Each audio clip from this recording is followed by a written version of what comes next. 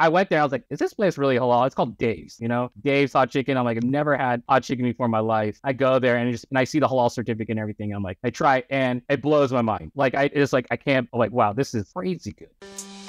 The Halal Food Podcast by Halalrun, the #1 guide to halal eating options in the US, Canada, and the UK.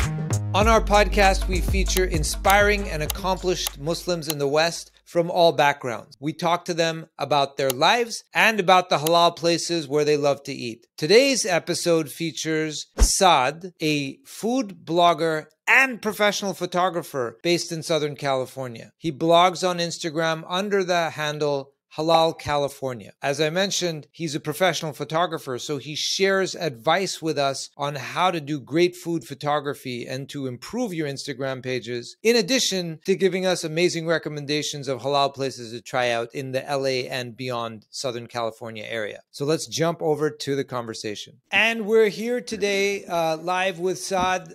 Saad, thank you for joining us. Assalamu alaikum. Alaikum salam. How you doing? Awesome, and it's great to have you. You are our first guest on the podcast from California. Oh, wow. I didn't know that. Yeah. So I guess welcome and congratulations. Yeah, thank you. So Saad, let's jump right into it. How did you get into halal food blogging? Okay, so right when I'm actually a food photographer as a job. I work in food photography. And I kind of shoot for DoorDash, Postmates, Chow Now, and my own kind of thing on the side as well. I just go to different restaurants and shoot just independently. So I always liked enjoying shooting food. I've always been about food. And so right before the pandemic hit, I was thinking about doing a blog, like an Instagram where I can post pictures and kind of share halal food in Southern California. And then the pandemic hit and I was like, maybe I should wait. And then it kept going. And I was like, I can't wait any longer. So I just jumped in. I was like, okay, let's just do it. Let's just start going. And it just kind of blew up from there. I guess because a lot of people were home during the pandemic. They are looking for food options, food stuff. And I guess my page just kind of hit and it kind of started growing from there, really. Well, look, it's not a surprise to me, Saad. I did not know this until just now, but it's not a surprise to me that you told me right now you're a professional food photographer, because that's one thing that we've noticed about your blog, right? The photography is amazing. What advice, everyone is a food photographer these days, not a professional one like yourself, but we're all taking pictures of all our meals. So what kind of advice or tips do you give people when they ask you, oh, how do I do better food photography? So I use a lot of people just use their phone, right? The newest iPhone or new Android phone or something. I use my camera, the Canon 5D Mark III. It's getting a little old now. It's getting to show its age a little bit. But for what I do, it's for the most part pretty good. So I think the quality of the photos of that definitely stand out. But for reals, when it comes to food photography, it's not really about the quality, really. It's literally mostly just about making the food look pretty and look appetizing. Natural light, I always feel, is really nice. A lot of people will go to a restaurant, it's dark, it's a grainy photo, and they don't really think about, how that's going to look. So when they take it on a phone, it's kind of grainy and messy, and it kind of looks a little not great. Or they don't plate it properly. They just kind of, this is my food. This is how it is. Think about how it is if it's a chef was to bring out something, Because a lot of times, especially when I go to a restaurant to shoot my regular photography, they'll just give me the food. And I'm like, okay, I got to recreate this kind of thing. Rebuild this a little bit, make it a little prettier. And the whole thing is you try to make it look as pretty as possible. I like to use nice soft light, natural light, sit by a window, something nice, bright, colorful. I feel like that really helps sell the food. It makes it look pretty. Because, you go on Yelp and stuff and you see people's photos from they visit a place they take with their phone. It's napkins, crumpled up napkins and half-eaten food. And I'm like, nobody wants to see that. That's kind of, I know you're enjoying it, but it's I don't know. So that's my only point is think about it as almost like a beauty shop, but for food. That's fair. And that's very helpful, actually. So, well, let me on a similar note, you have, like a lot of Instagram bloggers these days, you have food photography, but you also have videos, right? So how do you approach your videos any differently than you approach your photos in terms of like your technique or? Yeah, for the videos, I use my phone. I do use my phone. Just because my camera it's older camera, so it's like 1080, but like, my phone's like 4K. And I always feel like I think my videography on my food has actually evolved, especially with this vlog. Like I used to shoot used to shoot it. I used to throw filters on it and stuff like that. I was like, no, forget all that. I shoot it like the highest resolution possible, like 4K, 60 frames, so it's nice and crisp. High shutter, so it's really crisp and clean. Nice bright, natural, very similar to like the food, kind of nice bright, like natural light location, kind of either outside in the shade or like near a window. And I just put my phone. I usually hold my phone, or I have like a little, like what do you call them? Stabilizer, the little stabilizer. But I don't really use it for the food because it's so small and the movements are so incremental. But I sometimes use that too, and I just kind of like like do like sweeping shots of the food and everything like that. Close up, zooms in, zooms out. I try to get like a nice little for stuff for like reels. When you like shoot reels, I like to do like clean intros and outros, kind of something like panning off of something or panning from the sky down or from a plant or something, like like something to kind of add a little creative flair. And then now with like reels and stuff, you can do like little zoom in and fade things, kind of cross-cutting stuff. So like I feel like it's just a lot of it's just like practice, like just doing it. Like I just compare my videos when I first started, the videos I do now, and they're so much better. Like so much better. And I think like it's just so it's not really like the approach is that much difference. It's just I try to do clean, crisp, bright. I think that really sells the food really nicely in the videos too. That's all super helpful. Thanks so much for those tips. So let's jump a bit more into your background. You're based in Southern California, in Orange County, Yeah. right? Mm-hmm. Have you been there a long time, most of your life, all your life, recently? So for like my actual background, I was born in Chicago. We moved when I was like a baby, and we basically live in Southern California for my entire life. I was raised in Orange County. I went to college in UC Berkeley, so I was in the Bay for a little bit, and so I'm kind of familiar with the Bay halal scene as well, just because I was in Berkeley, Oakland, SF a lot. So I kind of know that area, like Fremont and stuff like that. And then I also, when I came back, I went to film school. And so I did like a little bit of film school stuff, and I was in the film industry for a little bit, like as a camera operator, camera assistant. And then the photography kind of took over. I still kind of dabble in it, but mostly photography now. But I lived in LA for a while, like Koreatown, the Valley, like North Hollywood area. And so so pretty much California has been my whole life, like just in California, either it's LA, Orange County, NorCal, everything. But right now, currently, I'm in Orange County. Cool. So in your time, let's call it in Southern California, right? How have you seen the halal food scene like evolve? Oh, it's changed so much. My God. Like I remember when I was a kid, like when I first started, when I was a kid, like we didn't really eat halal. My parents weren't like really strict about it. So I remember going to like McDonald's, getting a Happy Meal, and In-N-Out. In-N-Out's like probably the one thing I miss, really. But then when my parents went to Hajj, when I was like in middle school, right? And so when we came back, things changed. My mom started wearing a hijab, and we started eating just strictly halal food. And so then we started only doing halal. So most of the time we eat at home because my mom would cook.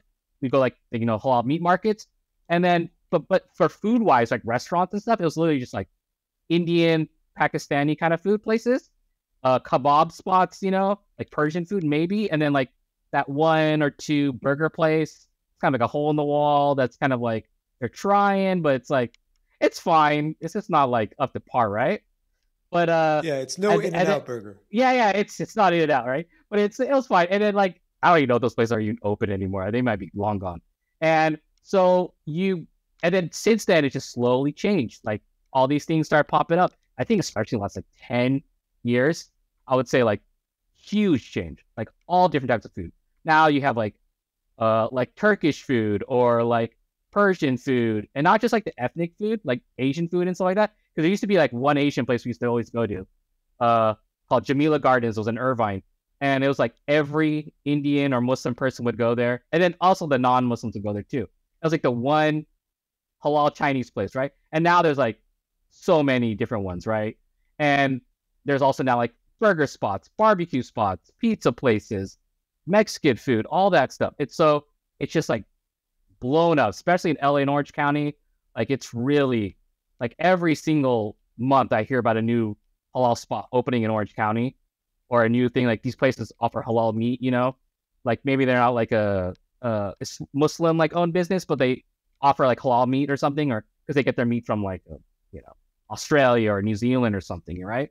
And so like just stuff like that just changes too. Like you'll go to a restaurant, it's like, oh, they're Creekstone, I can have a steak here. That's awesome. Like, or just like really nice fancy restaurants. Like I'll talk about that later, like some of the restaurants I like. But like some of these places, you go these places and it's like, wow, these are like way nicer. It used to be very like that. I don't want to talk down on the ethnic stuff like that, because like, God bless them, and like they were really pioneers in the halal food industry for Southern California. Like you go to like some of these places that don't even have an Instagram and stuff like that, because they have like hardcore following, old families that visit them for years and years and years, right? And then you go there and they're like a little dated decor. The food's like solid, pretty good, but like it's nothing like gonna blow your mind. And then so it's like and then now it's like just totally different, where it's like these places are places that even non-Muslims would go to now, because it's good enough. It's up to par. It's not good just because it's halal. It's like, this is not good by halal standards. It's good by just in general food standards, good food standards, and decor and everything like that. So that's what I've really seen change. Yeah, that's awesome. And it's funny, we talk to, other food bloggers in different cities, and they feel the same thing. Something about the past 10 years, it's really blown up. Yeah, I think it's just like a huge amount of people coming from other countries. And then, like, so a lot of, like, my parents came from India, and a lot of us are like, we're first generation here in the United States, right? And so a lot of people are getting older. They were kids when they were my age. Now they're getting older. Now they're owning business. Now they're starting stuff like that. And they're like, we want burgers. We want pizza. We want all this food, right? That we didn't really have as a kid.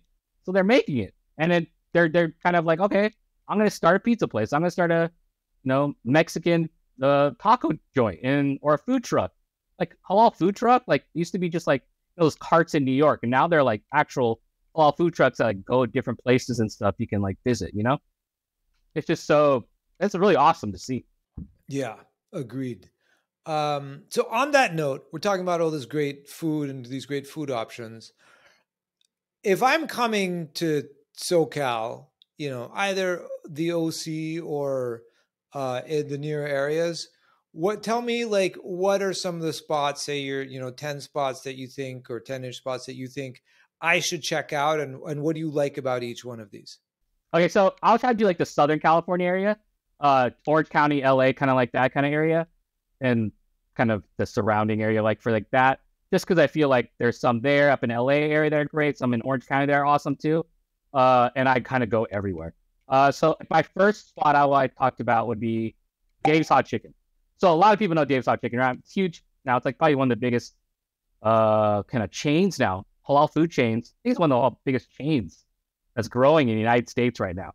But I remember the first time I went to Dave's Hot Chicken, this was a long time ago, not long ago, but like they were one location, Hollywood. And they just kind of opened their brick and mortar store, huge lines. Like you have to check the Instagram to see how the lines are. It's like, oh, how long is the wait? Hour and a half. Oh, it's like 15-minute wait. That's time to go, right? So I went there. I was like, is this place really halal? It's called Dave's, Dave's Hot Chicken. I'm like, I've never had hot chicken before in my life. I go there and I try it, and I'm like, and I see the halal certificate and everything. And I'm like, I try it, and it blows my mind. Like I'm like, wow, this is crazy good. And it's like so hot and everything, but it's so good. I was like really juicy and everything. And I know like everybody has their own favorite like chicken place, hot chicken place. My sister's favorite's like Bread's, it's like a food truck that kind of goes around Orange County. But I will always stand for Dave's. Like, I still think the OG location in Hollywood, I've been there recently, still great. So it's still like my spot. And I know like the fun thing is a lot of people like try the Reaper. You know, we have to sign a waiver on your like receipt because it's so hot. So people might, because people are like, hacking in the trash cans and stuff like that. Kind of crazy.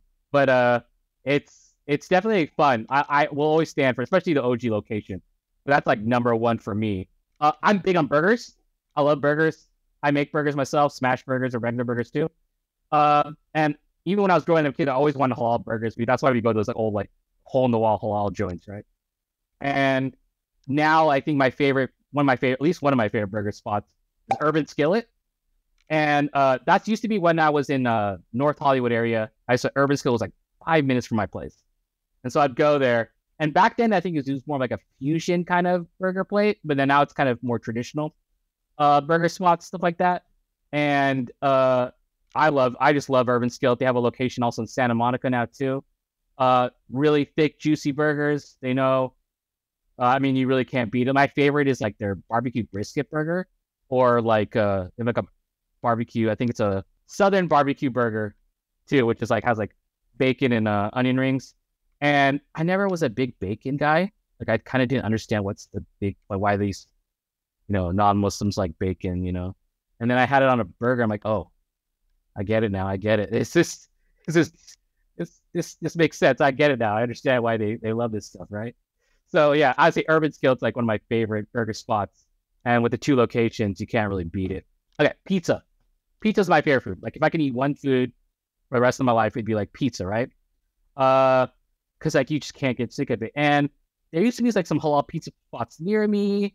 They're not that great. But then I went to Big Al's in Maywood. And Big Al's is one of the flat out best pizzas in Southern California, halal or not. They have like incredible pizza, incredible wings. They have like a brisket sandwich, like sub, just like really great. I always get like I think it's like a chicken cheeseburger pizza, which kind of tastes like a cheeseburger, but also like chicken pizza. I don't know. It's like really, really good. So they have a chicken cheeseburger pizza that I really like. That tastes kind of like a cheeseburger mixed with like chicken. And it's like my favorite pizza they have with that brisket sub, and any of the wings, really. Any of the wings they have are awesome. And they now have a location in Orange County. It's like a second location. So that's like, that fact that it's like way closer to me now, I don't have to go all the way to Maywood. Maywood's a little far. So that really is. I even had it for we had like a little holiday party, and I had them cater my holiday party because I love the pizza. So for like Mexican food, because we're in Southern California, right? We gotta have some kind of Mexican food, right? And I can't choose. I just can't choose. I like these 3 spots kind of equally. Fatima's Grill, which is kind of like a chain now, or at least they're franchising now. And Papi Tacos, which also has a location in Santa Ana, which is like the closest taco spot to me. And then Cedars Tacos, which is kind of right outside Cedars Meat Market. And it's kind of like a pop-up. They kind of pop up at night. And for all these places, my go-to is the Bria Tacos. Bria, especially Bria Queso Tacos, just there's something about if you know Southern California food, Bria is like big. Like everybody is all about like those Bria, that like slow cooked, shredded beef meat is like just next level. And so these guys, all 3 of them do great Bria. Every single one of them. I can't choose which one's my favorite of the 3. So I'm saying all 3 of them for that one. Lots of times I get a lot of messages about what's good place to take people for like a birthday or something kind of fancy, it's really kind of tricky to find like a nice halal fancy place. There's like a lot of casual places, a lot of places which are okay, but like maybe not the fanciest or something. You don't want to bring like a birthday party or like an anniversary dinner or something. But one place I've been to very recently I really like is called H&H Steakhouse, and it's a Brazilian steakhouse. And so that's just something that you don't get very often, halal brilliant steakhouse.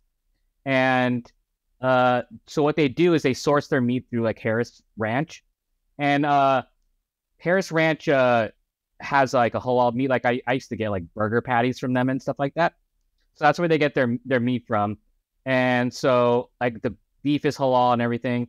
They do like serve alcohol. They do have like pork and stuff. I mean, it is kind of like it kind of is not just for Muslims, but there's no cross contamination. It's Brazilian steakhouse style, so a lot of like all you can eat kind of style, and where you kind of they come to your table, they carve it, carve the picanha or whatever meat it is, and you can kind of have as much as you want. It gives you a few sides. There's a salad bar. You can get stuff a la carte as well. I really liked it. It was really nice and fancy, kind of a little different than what I'm normally doing. And my favorite stuff from them is like the picanha, which is like a specific kind of like Brazilian style like steak. It's very unique. It's a little salty, but I really like it. And also they have like a filet mignon that I just really, really enjoyed. And it's like really nice inside. The decor is really great. They have a location in Beverly Hills and they have a location in downtown. I've been to the one in Beverly Hills. Really nice service, great people. So if you need something really fancy and it's good, and it's for the most part mostly halal menu, HH Steakhouse is definitely someplace I would recommend. Thanks for joining us. Halalrun is the #1 guide to halal eating options in the US, Canada, and the UK. We feature over 17,000 listings in 2,500 cities on our website, halalrun.com. You can also find us on all our socials where we are at Halalrun. If you enjoyed today's episode, please make sure to subscribe so we can bring you more content just like this, because we are here to serve you.